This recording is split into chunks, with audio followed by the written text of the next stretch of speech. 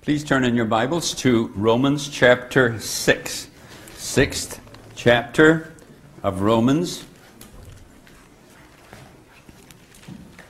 beginning at verse 1. Romans 6, verse 1. What shall we say then? Shall we continue in sin that grace may abound? Certainly not. How shall we who died to sin live any longer in it?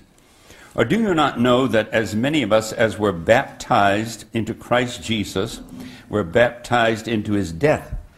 Therefore we were buried with him through baptism into death, that just as Christ was raised from the dead by the glory of the Father, even so we also should walk in newness of life. For if we have been united together in the likeness of his death, certainly we shall also be in the likeness of his resurrection, knowing this, that our old man was crucified with him, that the body of sin might be done away with, that we should no longer be slaves of sin. For he who has died has been freed from sin. Tonight we're going to think first of all about the two ordinances of the Christian church, baptism and the Lord's Supper. Some also believe that foot washing is an ordinance of the church. Some very fine Christians practice that. However, we feel that the scriptures do not exactly bear that out. Baptism, instituted by the Lord Jesus when he gave the Great Commission to his disciples. Go into all the world, preach the gospel, make disciples of all nations, baptizing them in the name of the Father and of the Son and of the Holy Spirit.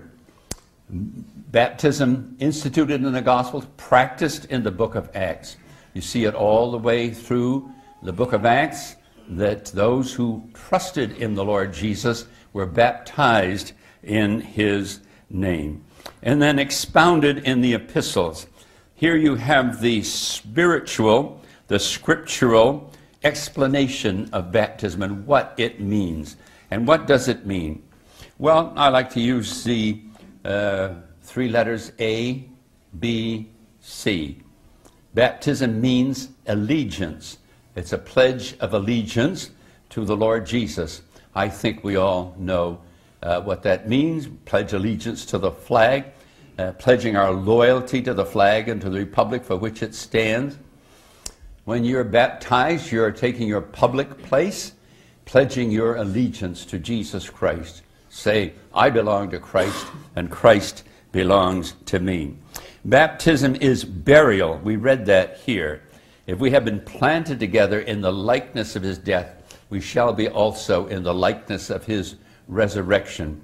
And it pictures the death of the old man.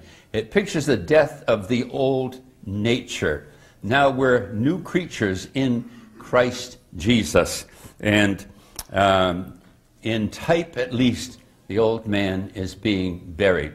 When the Lord Jesus died at Calvary, he died not only as my substitute, he died as my representative. He not only died for me, he died as me. When he died, I died in him. When he was buried, I was buried in him. When he rose again, I rose again in him as well. Allegiance, burial, C, commitment. It's a commitment to walk in newness of life. It's just not a matter of ritually going under water, being immersed in water, but it's a public statement that I intend by the strength and grace of God to live a new life, to be committed to Jesus Christ as my Lord and Savior. And I think this is very important. A lot of people think that when they're baptized, well, they've jumped that hurdle, and that's the end of that. But it really isn't the end of that. It's the beginning of something. It's not enough to be baptized in water. We should go out from there to live the baptized life. So it should be a daily matter, our baptism. It's a continuum from that day that we took our place with Christ in the waters of baptism Now we go out to live as those who have died with Christ, who have died to sin, who have died to sin as master. I don't know if you noticed that. It says in verse, in one of the verses of chapter 6, where we've died to sin. Just let me get it. He who has died has been freed from sin. Say, freed from sin? I sin every day in thought, word, and deed. It might help you in understanding a verse like that to think, if you don't want to write them in your Bible, freed from sin as master. As master, because that's really what it means, and it goes on to explain that in the rest of the chapter. Sin no longer has dominion over the child of God. Sin shall not have dominion over you, for you're not under law, you're under grace. When man is under law, he's in a state of bondage. But when he's under grace, he's in a state of freedom and liberty. He can do what he wants to do because what he wants to do is what Christ wants him to do. Now, that's the will of God. It's the most agreeable thing to the new nature. So I just like to leave that thought with you. Don't think that ritual baptism in water is the end of anything. It's not the end. It's just a beginning where you take your stand for the Lord Jesus and where you go out to live that kind of a life of separation from sin and the world to God. Very, very important. Is baptism important? Well, it is important. Do you have to be baptized to be saved? No, you don't have to be baptized to be saved. But you do have to be baptized to be obedient. And I like to remind people that if they're saved by the grace of God and have resisted baptism and refuse to be baptized, they will be unbaptized for all eternity because there's no baptismal tanks in heaven. I think Presbyterians think they might have a second chance in the river of life in heaven, but there's no scripture that would warrant that. No, if you go to heaven, you can go to heaven through the merits of Christ without being baptized, but as I say, you'll be unbaptized for all eternity. It's one of those wonderful things that you can do down here to please the heart of Christ you won't be able to do in eternity. When you trust Christ as your Savior, I don't think that the devil necessarily sees it. The devil is not omniscient. He's not omnipresent. He's not omnipotent. And he doesn't know everything that's going on. But you know, when you're baptized, he knows it, because he can see that. That's open to the public. And that's why in many cultures and nations of the world today, in other religions, that is, in countries where other religions hold sway, you can trust Christ and not suffer persecution. But when you're baptized, the persecution begins. And oftentimes, it ends in death. But even in this country, parents of children who've been saved tell them they'll have to get out of the house if they're baptized. There is that measure of persecution in this country as well, an anti-Christian bigotry.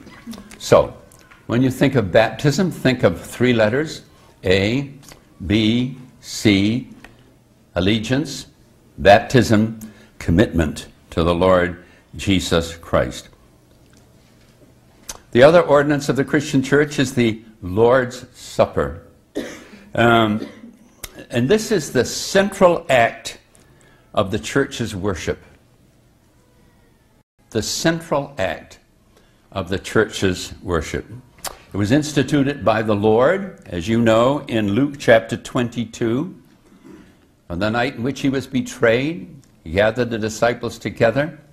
They had the last Passover, and then he instituted the Lord's Supper.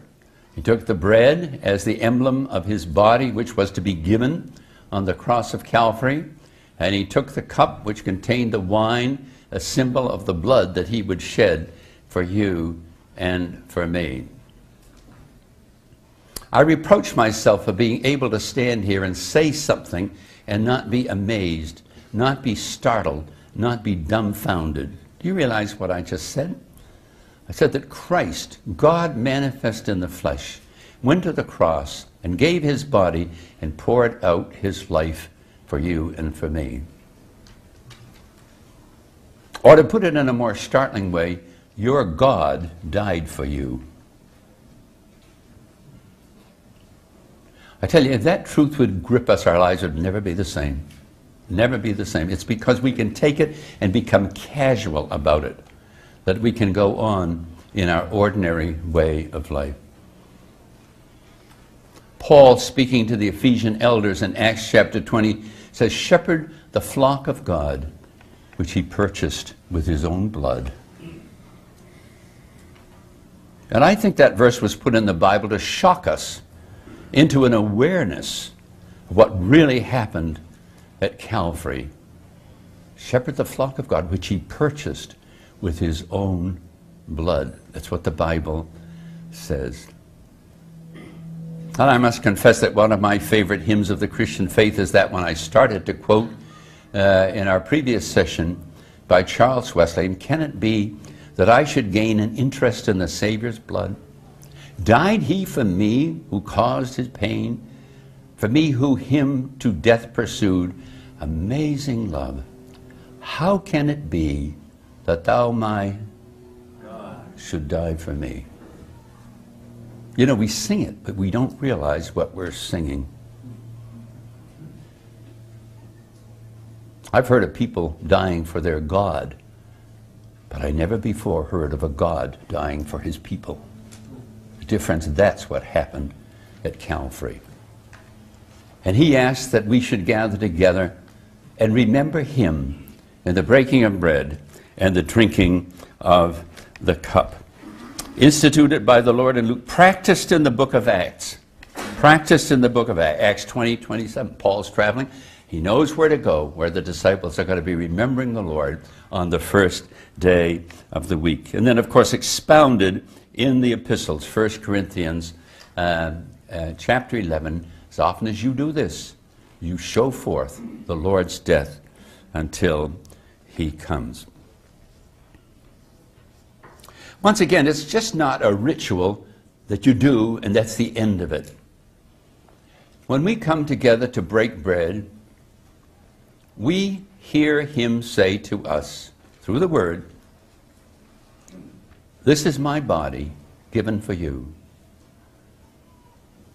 Dear friends, it's total disrespect to leave the breaking of bread without looking up and saying to the Lord Jesus, "Lord, this is my body given for you." It's the only proper response you can make to a love so amazing, so divine. And yet we hold back. And we live our little lives the way we think they should be lived and fail to find out what his will for them is. Two ordinances of the Christian faith: baptism and the Lord's Supper. And that leads us in a very even transition to the subject of worship. Worship. Worship is absolutely central. You read in Acts chapter 4, John chapter 4, the Father seeks worshipers. You look at that verse carefully. It doesn't say the Father seeks workers. The Father seeks worshipers. And I've heard people raise questions about that. You know, isn't that kind of selfish of God to want people to worship him? How would you answer that? Well, let me say this. Every command in the Scripture is given more for our good than it is for his. Do you ever think of that? Every command of Scripture, I don't care what it is, even if you go back to the 10 Commandments, they're given for our good rather than for his. You say, well, what's our good when the Father seeks worshipers? I'll tell you what's for our good. You become in life what you worship. That's why it's good for us. It's absolutely a principle of the Word of God. You become in life what you worship. And the more you worship the Lord Jesus, the more you become like him. Does it say that in the Bible? Yes, it certainly does. 2 Corinthians 3:18. But we all, with unveiled face, beholding as in a mirror the glory of the Lord, are changed into the same image from glory to glory, even as by the Spirit of the Lord. Let me go over that verse just item by item. But we all Christians, beholding as in a mirror, the mirror is the Word of God. Beholding as in a mirror the glory of the Lord. We go and we read not only about his glory as a man here on earth, but his glory at the right hand of God just now. The glory of the risen, ascended Lord Jesus Christ. And we sing, gazing on the Lord in glory while our hearts in worship bow. There we read the wondrous story of his cross, shame and woe. Beholding as a glass the glory of the Lord, are changed into the same image. A marvelous transformation takes place as we worship the Lord, are changed into the same. What does it mean? Becomes more Christ-like. That's what it means. Becomes more Christ-like. From glory to glory. That means from one stage of glory. It's not all just an instant transformation. It takes place in stages, from one stage of glory to another. How does this take place? Even as by the Spirit of the Lord. He works it in our lives. And this is one of the great foundational verses of the Christian life. 2 Corinthians 3:18, changed by beholding. I've read of couples and they lived together so long that actually they began to look like one another, husband and wife. Have you heard that? Yeah, well, I don't know if it's true in the natural realm, but it's certainly true in the spiritual realm. So, worship is central. What worship is not? Worship is not listening to a sermon. Today in the Christian world, and I don't feel harshly about this, generally speaking, in churches today, the 11 o'clock service on Sunday morning is called the worship service, where you go and listen to a man give a message. Well, I think that's teaching, don't you? I think that's preaching. I don't think it's worship. Now, don't misunderstand me. I don't deny that somebody sitting in that audience could be lifting his or her heart to the Lord during that time. I don't doubt that. I'm not saying there can't be remnants of worship, but the service itself is not a worship service. What is a worship service? It's when God's people come together and pour out the overflow of their hearts as they muse on the Lord Jesus Christ, as they lift their hearts in worship and adoration to Him. It's expressing love for Jesus. Sometimes I hear a young fellow get up in a meeting and just tell the Lord he loves him. I think, well, that's the purest form of worship, isn't it? Just to be able to say that. Spurgeon said, no joy on earth is equal to the bliss of being all taken up with love to Christ. No joy on earth equal to that. If I had my choice of all the lives that I could live, I certainly would not choose to be an emperor, nor to be a millionaire, nor to be a philosopher, for power and wealth and knowledge bring with them sorrow. But I would choose to have nothing to do but to love my Lord Jesus. Nothing, I mean, but to do all things for His sake and out of love to Him. Spurgeon had the heart of a worshiper. Incidentally, you can tell a worshiper when you meet him, can't you?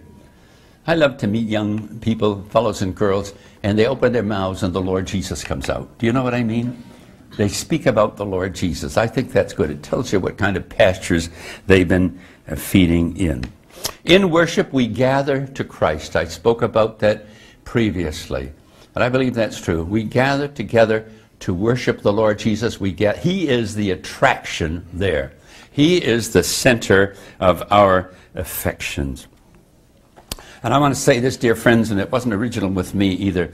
If you don't like worship, you won't like heaven, because that's going to be the great activity of heaven. You go through the book of Revelation, and from beginning to end, you hear the hosts of heaven raising their voices in a great crescendo of praise. It starts off, and it increases all the way through the book of Revelation until the very final scene. Some of us can look back in our lives to a time when in our local assemblies there was only one service on Lord's Day morning. It was a worship service. And it would begin maybe at 10:30 and continue to 12. And that whole morning was just dedicated to worshiping the Lord Jesus. You may not agree with me. I oftentimes wish we could go back to that. I really do. I oftentimes wish we could go back to that. Just reserve that section of the week. What has come in is a preaching service has come in at the 11 o'clock service, and then worship has been downgraded. But I personally feel it's too bad that that happened. There are a lot of meetings I don't like. I don't like business meetings. I oftentimes think that business meetings are an enormous waste of time, don't you? Not much is accomplished by them. There are a lot of other meetings I don't like, but I want to tell you this meeting I really love. The worship meeting. When we gather together to the name of the Lord Jesus Christ, and the Spirit of God is moving, and heaven comes very low. I tell you, I don't want to miss it. I don't want to miss it. I remember hearing about a meeting in Philadelphia years ago. It came time for the breaking of bread and the passing of the cup. And this dear old godly man, he got up to give thanks for the bread, and he walked forward to the table, and he fell down to his knees to pray. And people who were there that day, they thought, they'll never forget the awe of that moment when the Lord was not visibly present, but very present, just the same. And the hearts of God's people were lifted up in praise to Him. Now, He never did that again. You know, if He ever did that again, it probably would have been phony. But that's the way the Spirit of God led Him. It's wonderful to be available to the Spirit of God in worship to do as He would have us to do. It's very good for us to be preparing for worship, for the worship meeting on the Lord's Day. I don't know if you ever think about this. Maybe the thought is just to go there and share what thoughts come to your mind. But I think it's a very good thing to prepare for worship. Now, during the week, meditating on the Word of God. And then Saturday night's a wonderful time to take your hymn book and your Bible and read some of those hymns. They say what you might feel, but you could never put them in those words. On Calvary we've adoring stood, and gazed on that wondrous cross, where the holy, spotless Lamb of God was slain in His love for us. How our hearts have stirred at that solemn cry, while the sun was enwrapped in night. Eli, Eli, lama sabachthani. Most blessed, most awful sight. I recommend a good use of Saturday night, preparing for the Lord's Supper with your hymn book and your Bible. God said in the Old Testament, none shall appear before me empty. He doesn't want us to come to that meeting with empty baskets, but to be meditating on the Lord. And then we come to the meeting and we see how the Holy Spirit is leading in the meeting. And then if He's leading in a certain trend, and our meditation has been on that, certainly it's a wonderful time for brothers to share that. In the worship meeting, ministry should be all about the Lord Jesus. He should be the center.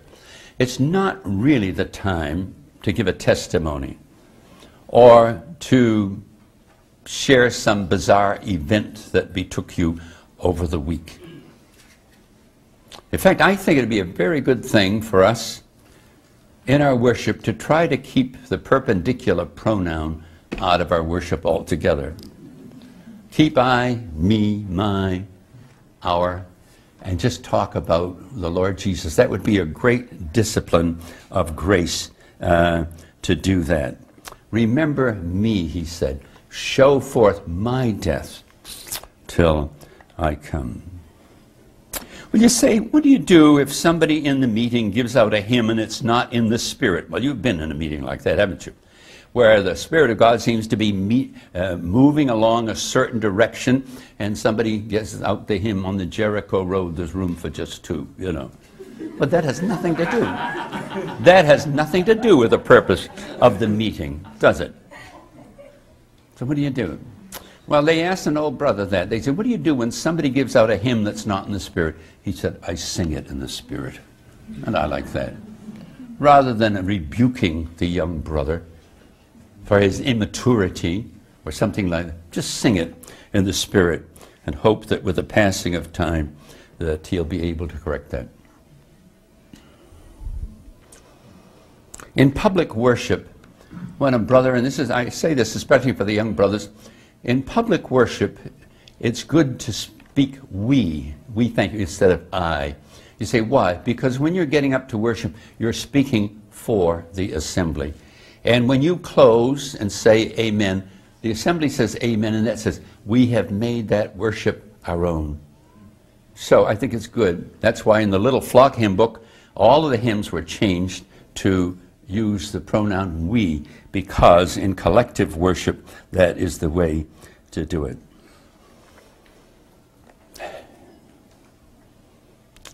Now we want to move on to another subject that's related to all of this, and that's the subject of prayer. Is prayer important in an assembly? Well, first of all, I'm going to tell you a story. Years ago, in an eastern city, the assembly was having a prayer meeting upstairs. And I don't want to be irreverent, but it was dull. It was Dullsville. And there were long, awkward pauses when nobody was saying anything. It was more like a morgue than it was like a prayer meeting. And all of a sudden there was a clop, clop, clop up the stairs. Somebody was coming up the stairs. And with measured tread, she entered the room. She was a dear African-American believer. And she went into the prayer meeting. She was a stranger. She had never been there before. And nobody said a word. For the longest time they sat there. Not a word was spoken. And finally, she couldn't stand it any longer. She lifted up her voice and prayed, "Lord, this place is dead. You know this place is dead. It's the deadest place either of us has been in for a long time." And after that, there were no silent moments in the meeting. Question, was she an angel? I think she was. I think God had sent her along that night as an angel to wake up that assembly. That's what I say. You can go through the routine. You can announce a prayer meeting for Wednesday night. That's not it. That's not enough. You've got to be there and be doing business for God in great waters. I like to remind our hearts that we, human beings, never come closer to omnipotence than when we pray in the name of the Lord Jesus. You and I will never be omnipotent. We will never have all power, but we never come closer to it than when we pray in His name. Because when we pray in His name, it's the same as if He was presenting that prayer to the Father. That's really what it means. We're praying according to His will, we're praying by His authority, and He presents those prayers to the Father. And when they get to the Father, they're absolutely perfect. This is a motivation for me to pray. An old bishop in England said, "When I pray, things happen. When I don't pray, they don't happen." Good to remember. He had learned to move men through God by prayer. Christians hold the balance of power in the world through prayer. Say, what do you mean by that? I mean that we can change the destiny of nations through prayer. You know, one day you sit and you read the newspaper, and what has happened? Well, the Berlin Wall has fallen. Why did the Berlin fall? Through the prayers of God's people. That's why. Through the prayers of God. We don't relate those things together, but but it's there just the same.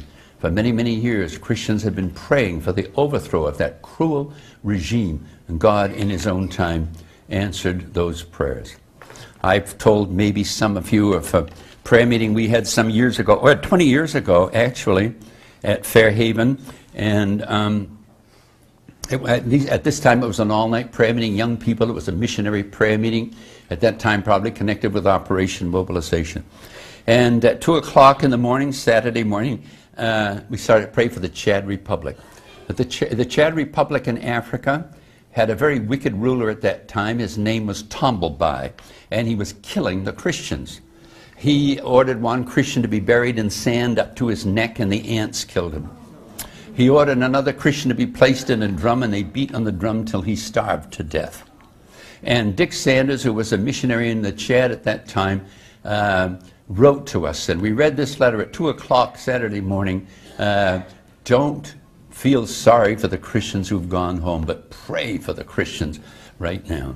And so our dear young people, they got down on their knees and they cried to God for the Christian people in the Chad Republic. That was Saturday morning between 2 and 3. On Sunday morning, I was driving to Bethany that day, and I turned the radio on to get the news. Special report, military coup in the Chad Republic. Tombalbai killed. A new ruler rises to power, and this ruler happened to be favorable to the evangelistic enterprise. And I tell you, the young people who were there that night, if you say, do you believe that your prayers there that night affected the Chad Republic? They say, absolutely. They do. And some of them are still living. And this last year, on the anniversary of that, I got a call from Dick Sanders reminding me it was 20 years ago to that day when we prayed in San Leandro and God answered out in the Chad Republic. We control the balance of power through prayer in the world. We really do. And we can change the destiny of nations through prayer. The best prayer that we can send up comes from a strong inward necessity. You know that, don't you? You know that when things are going smoothly, your prayer life can be dull. But when there's a crisis in your life, it's easy to pray with importunity, isn't it? It's easy to pray fervently. The best arrows come from a taut bow, Spurgeon said. And that's true with the arrows of prayer. The best prayers come from a strong inward necessity.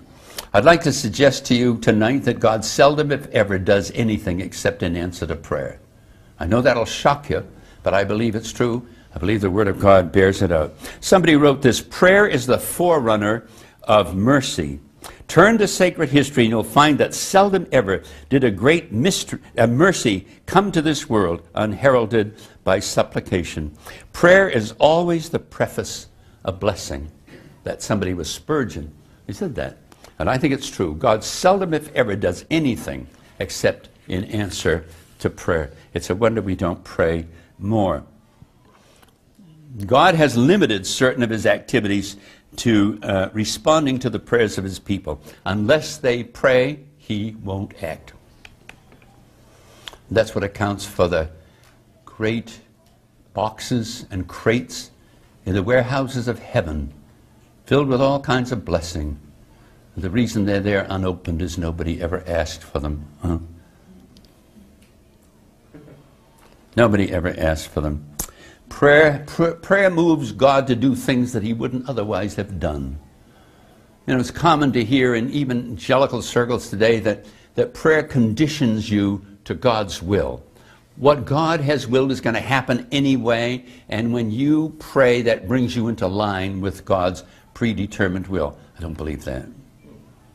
Prayer moves the hand of God to do things he otherwise wouldn't have done. So how do you know? It says in James, you have not because you ask not. That's what it says. You have not because you ask not. That's good enough for me. God always answers prayer in exactly the same way you would answer it if you had his wisdom, love, and power. Some of you have had great disappointments in your life. You've prayed, you've cried to the Lord, and the thing you prayed for didn't happen. Listen, if you had his wisdom, love, and power, you would have acted in exactly the same way. Because whatever he does is absolutely perfect. His wisdom guarantees it. His love guarantees it. His power guarantees it. Actually, the work of God is done more in prayer than in any other way. Prayer is the cutting edge of the work of God, somebody said. It should be the central thrust. The spiritual history of a church is written in its prayer life. That's good. We're talking about the New Testament assembly. The spiritual history of a church is written in its prayer life.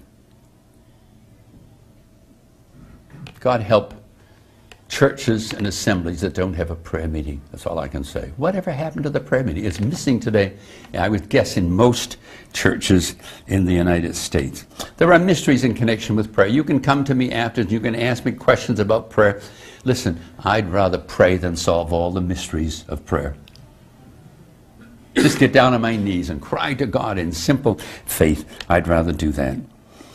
I like this paragraph. Somebody said, prayer has divided seas, rolled up flowing rivers, made flinty rocks gush into fountains, quenched flames of fire, muzzled lions, disarmed vipers and poisons, marshaled the stars against the wicked, stopped the course of the moon, arrested the rapid sun in its great race, burst open iron gates, recalled souls from eternity, conquered the strongest devils, commanded legions of angels down from heaven. Prayer has bridled and changed the raging passions of men and routed and destroyed vast armies of proud, daring, blustering atheists. Prayer has brought one man from the bottom of the sea and carried another in a chariot to heaven. What has not prayer done? It's all in the Word. All of those things that I read to you, they're all found in the Word of God. Prayer leads you to heights that makes reason dizzy.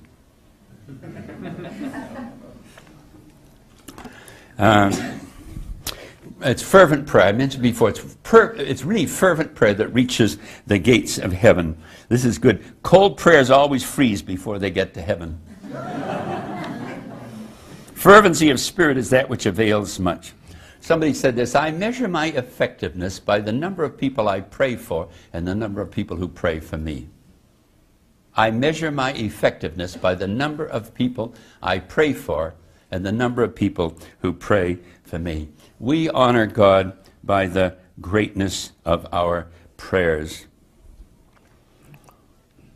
I like the story of Alexander the Great, who used to have open court one day in a month when the people could come and present any request they wanted to him.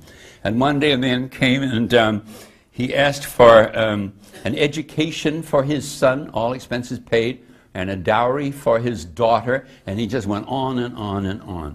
And Alexander the Great said, your requests are granted.